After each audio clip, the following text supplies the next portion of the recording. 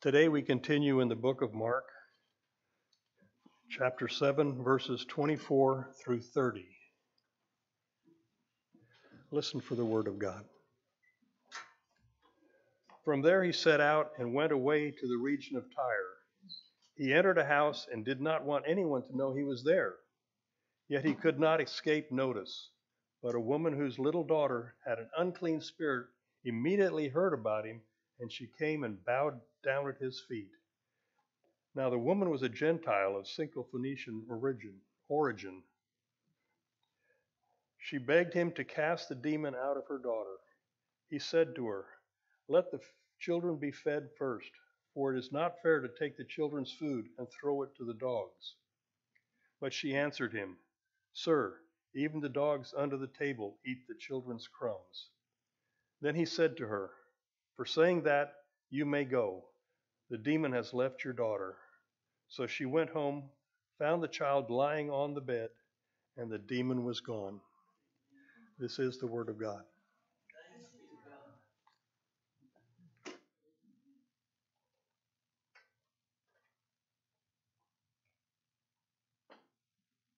This might be a puzzling statement. Jesus is controversial. And he's a controversial subject often because he proves himself to be so different than so many people want him to be, including myself sometimes. If you know anything about Jesus, you're kind of all for him or all against him, or you're ambivalent, which means you probably haven't learned much about him. Jesus himself described himself as so controversial that he'll turn a son against their father, a daughter against their mother, a daughter-in-law against her mother-in-law.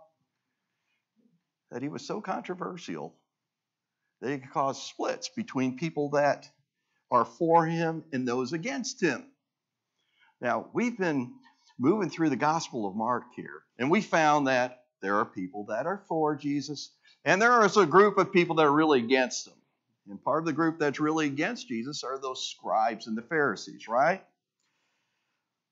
Now, if we go to the very beginning of this was chapter 7, 3/4 of the way down it, at the beginning, the Pharisees and scribes were indignant at Jesus' disciples because they were eating without ceremonially washing their hands first. That they broke with their traditions. And Jesus replied to them as part of his reply. He said, "They worship God with their lips, but their hearts are far from him. They substitute human traditions for God's truth." Jesus didn't fit their mold, did they? Did he? These were the religious elite. These were the ones that thought they got to define who God is and what God does. But Jesus didn't fit their mold. His followers didn't obey the human customs. He hung out with the sinners rather than condemning them. Rather than trying to avoid becoming ceremonially unclean, man, he touched those lepers and became unclean himself. He taught and he modeled humility and service rather than self-righteousness. Worst of all, he called them out on their own hypocrisy. And that got under their skin, and he was at odds. Well, actually, when you look at it, Jesus as the Son of God is the ultimate model of what's right. So the Pharisees, the scribes, the religious people who thought they had all the answers were against Jesus. And in today's scripture, Jesus does like a triple whammy. He's coloring outside the lines that they had drawn for this is what people do who are faithful Jews. And so, with a little apology to Jeff Foxworthy, we might be a Pharisee if we're more worried about what people think about us than having a clean heart. We might be a Pharisee if we spend more time worried about the sins of others than we do in prayer for our own. We might be a Pharisee if we think that everyone who disagrees with us is obviously ignorant and stupid. We might be a Pharisee if we hold on to that grudge, believing we are justified in it, at the same time claiming that Jesus forgave us for our sins and paid that price on the cross. So in this passage, Jesus is stretching those Pharisees to the breaking point. He is doing something that is considered unthinkable. Jesus travels to a Gentile region. It's out of his way. Why would a good Jewish rabbi do something like that? And worse yet, now that he's there, he speaks to a Gentile. Oh my goodness. And now speaking with a Gentile, it's not just a Gentile, it's a Gentile woman who's not his wife.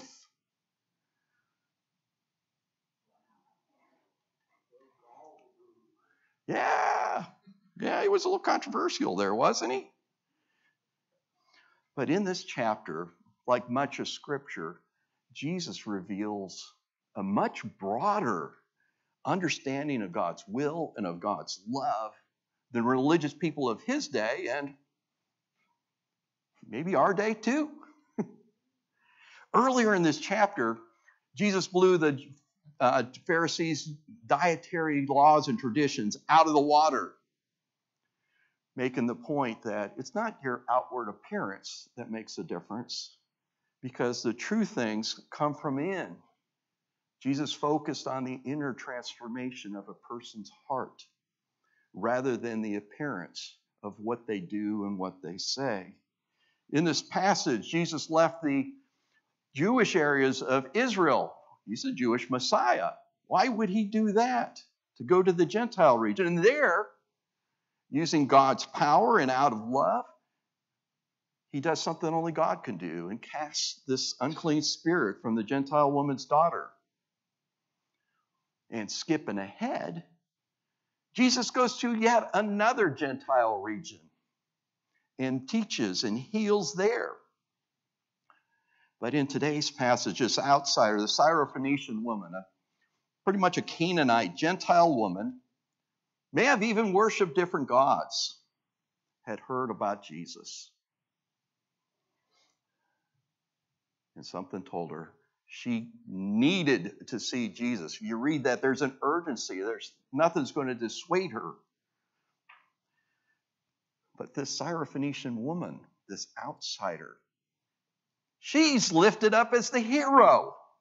She's the hero of this story. The person that didn't fit in anything is the one that Jesus lifts up as the example, the model to follow. It wasn't the scribes or the Pharisees who study God's law and go to amazing lengths to keep their interpretation of it and get around to bullying other people that they would do it too.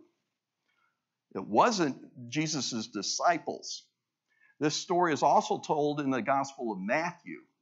And in the Matthew account, Matthew 10:25, it says, they try to get Jesus to send this woman away because they don't think this woman is on Jesus' agenda.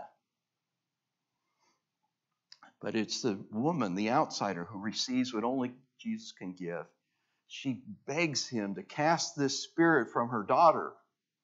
And Jesus has this really curious response, doesn't he? Jesus says, let the children be fed first. It's not right to take the children's bread and throw it to the little dogs. And if you're scratching your head, you might be thinking, oh, he's calling her a dog. Because the Jews must be the children. And it does seem insulting on that level. But this woman knew something. She knew that all she needed was a table scrap. But there's something deeper here. Jesus is saying something really big. And we're going to have to do a little unpacking to unwind this. Because Jesus talks a lot about bread in Mark 6. And got some listed up here. He sends the disciples out 2 by 2. And he says, don't take a bunch of this other stuff. Don't take an extra clothes. Don't bring extra shoes and cloak. But don't bring any bread either. You got to trust God to provide for you. And God's going to provide what? Bread. It's not much long after that Jesus feeds the 5,000. And he feeds them with 5 loaves. What's loaves made out of? Bread. Loaves are bread, right? And 2 fish. Meeting the needs of thousands of people with an abundance of table scraps left over. They said it could fill 12 baskets of table scraps. Then, after Jesus' disciples are scared on the storm, Jesus comes to them walking on the water, and they're freaking out. They can't figure out what's happening. The Gospel of Mark tells us what was at work. It says they were scared because they didn't understand about the loaves. Boy, this is a lot of talk about bread, isn't it? Then here in chapter 7, when the Pharisees complain about Jesus' disciples eating with unwashed hands, what a lot of English translations leave out, including the version we just had up here, is it says they were eating bread. It's right there in the Greek, artos. They were eating bread with their unwashed hands that the Pharisees were complaining about. Jesus was teaching them, you need to understand about the loaves. This bread, even the crumbs of bread, seemed to be something important to understand. The bread that they had to go out 2 by 2 without, the bread that Jesus multiplied to be exceedingly abundant, that they didn't understand about the loaves, and then they couldn't, which was the reason they couldn't understand Jesus walking on the water.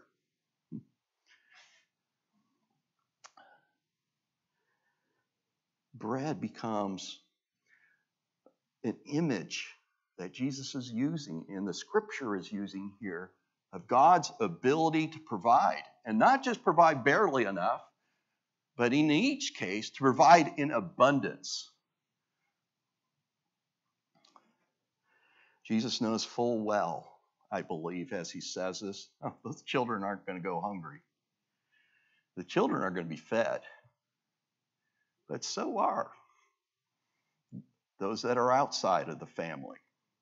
Now, I've got little dogs, and they probably get a little more than table scraps, but the point is, no one was going to go hungry if Jesus is serving the bread, right? With Jesus, there's bread to spare, and this woman evidently has the faith to know it. Because not only is Jesus breaking the rules talking to this Gentile woman, she's responding to him. Smart, decisive. She knows what she needs, and she believes that Jesus is going to give it. From Matthew's account that parallels this one, the same incident with Jesus saying, "Woman, great is your faith."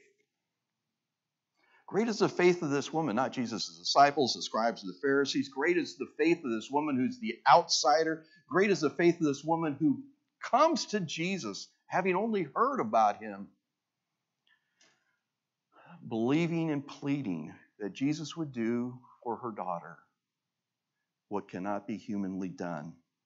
Great is the faith of this woman who recognizes that God's abundance, God's love, God's heart far exceeds human expectations. Expectations of what God can accomplish, expectations about what God would do, expectations about who God would invite, who God would speak to, who God would provide, who God would heal. So who are the people who come to Jesus? This woman did. She was in desperate need.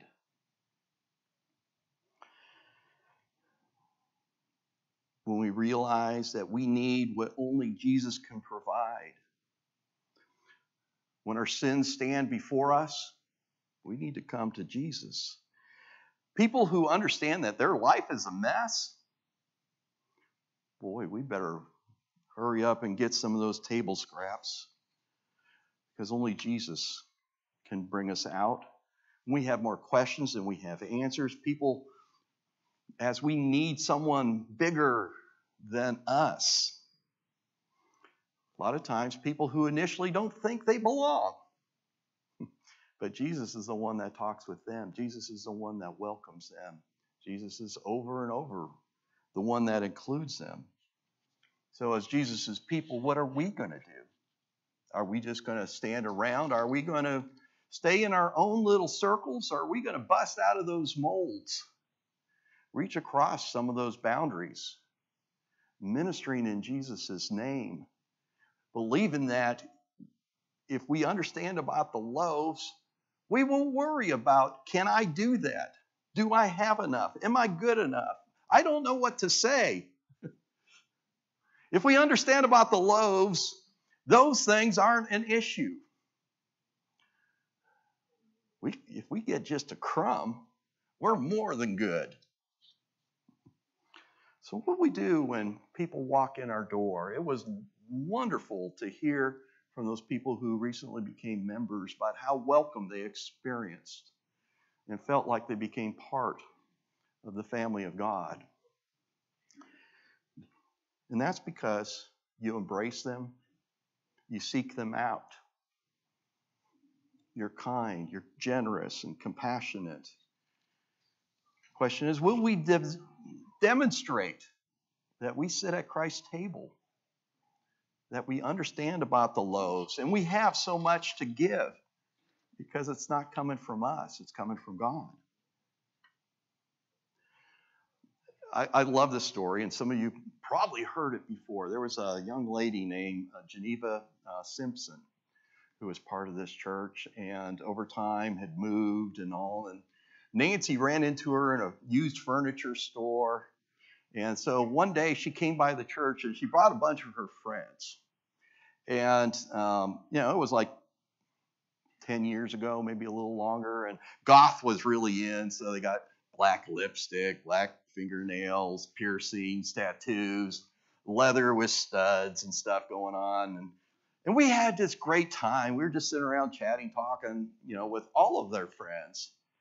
And as they were getting ready to leave, one guy goes, I remember that. Because this idea really amused him. He thought it was the funniest idea in the world. What would happen if we show up at your church some Sunday? And I knew the answer. I said, you'll get hugged. And what a great image of what God calls us to do in even more difficult circumstances and choices than that. Who can imagine if Democrats hug Republicans, Republicans, Democrats? All right, I know I'm pushing it too far, all right? But not really. Because perhaps what's more important is what happens outside of here when it's not a Sunday morning. Will you reach across those lines to your neighbors, your coworkers, your friends, people you cross paths with, people that sometimes you might otherwise want to avoid? Would you reach out to people you don't know like Jesus did? Not waiting for them to come to the temple or church. Not waiting for them to come, but you're going to them. Even if it's a foreign place from your normal life patterns. Because the good news is if we understand about the loaves, like this woman, we know that there is more than enough of God's provision and love to go around. We will know that God uses ordinary people to do extraordinary things. In fact, until we begin to understand about the loaves, these table scraps that are given to us, until we do, until we enter into God's abundance, we're going to be living in the scarcity of the Pharisees. That there's too little, we can't share it. When in fact, that's what God calls us to share.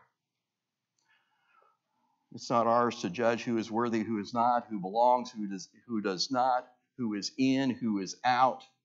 Because when we do that, we are just neglecting the very heart of God, substituting human infallible sensitivity and usually a huge dose of self-righteousness. But it's as we begin to give of our time and our resources, our patience and our love, which we can only do if we understand about the loaves, understand the one who provides, the one who feeds, the one who accomplishes, the one who has the power strength. But as we begin to give of ourselves, it's only then that we really begin to experience the God who loves us, but calls us to be the one, as it says in Matthew 25, to welcome the stranger. It says in Matthew 5, love our enemy, to pray for those who persecute us. To see this outsider, Syrophoenician woman, as loved by God. To learn from her example of faith. And to see Jesus' great compassion.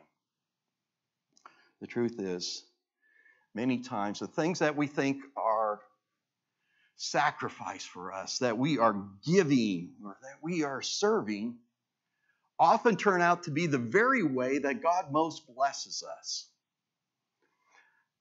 I so miss the opportunity we've had in the past before COVID of setting up a feast down in the Paramour.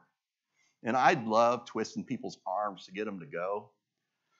And they come back almost every time. And I said, well, how'd it go? And they go back going, man, I thought I wasn't going to like it. It'd be hot and sweaty. And, you know about homeless people. But you know what? That was the best part of my day, best part of my week. That they went, they gave, they served. They encountered real people rather than a category. And that's the life to which God calls us. That's the kingdom that Jesus proclaims, is it not? That we have been saved not just for ourselves, but for the sake of Christ's kingdom. And as we gather at his table, there is an abundance to share.